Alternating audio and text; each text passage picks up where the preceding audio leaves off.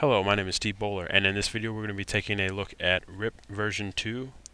Specifically within RIP version 2, we're going to be taking a look at how the passive interface command works within RIP version 2.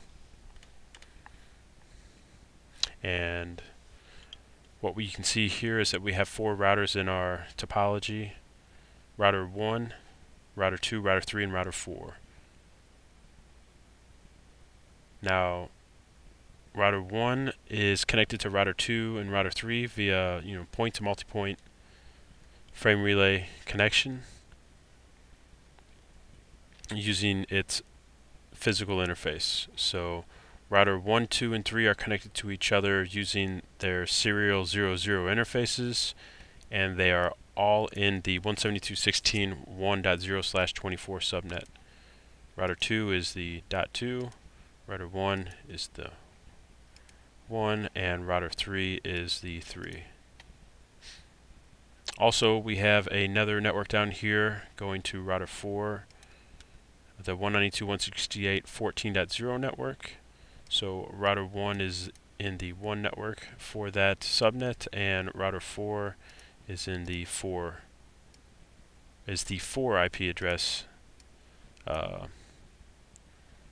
in the 14 subnet. And again, these are all the loopback interfaces. They all have loopback 0 interfaces respective of their router IP addresses. So router 1's loopback is 1.1.1.1/24, router 2 is all 2's, router 3 is all 3's, and router 4 is all 4's. So what we're going to take a look here as is what the passive interface command does within RIP version 2. And what we're going to see here is that what the passive interface command does is that it stops sending updates out the interface in which it is specified. So first off, the passive interface command, you can specify it globally, and it will apply to all of your interfaces in which you are running RIP on. Or you can specify to run passive interface on a per interface basis. So you would do like passive interface and then fast Ethernet 00 or serial 00. Or if you want to do it globally, it's just passive interface default. So we're going to take a look at its behavior and see what exactly is going on when we have passive interface enabled. So let's go ahead and get right to it here. So again, let's go into router 1. If we just do a show IP interface brief, we have the connection to it's a serial 00 connection. Let's go ahead and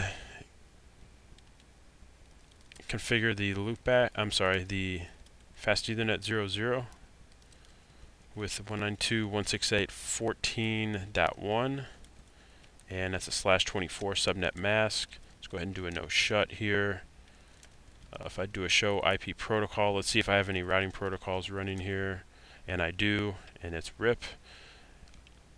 So if I do a show run pipe to begin RIP,